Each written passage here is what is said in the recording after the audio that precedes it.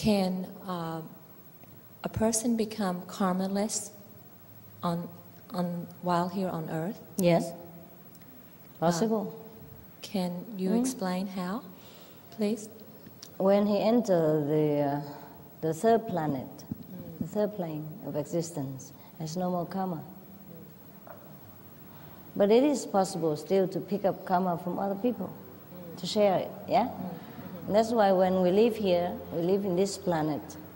If you mix with everybody or do things like everyone, then it's not very easy to be karma-free. Yes, I was karma-free 15 years ago already. And look at how much karma I have now.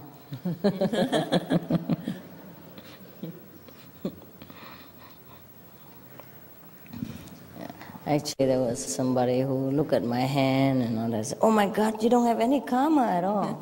I said, "I know that." That was in India back then. Yeah.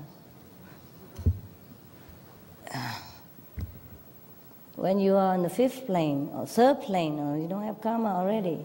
It's a karmaless existence. Yeah. Then you enter the fourth, the fifth. Of course, you already have nothing.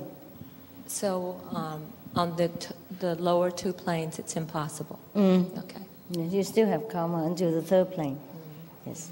When you complete the third plane, you complete no karma. Yes. But by that time, you will develop more love and wisdom.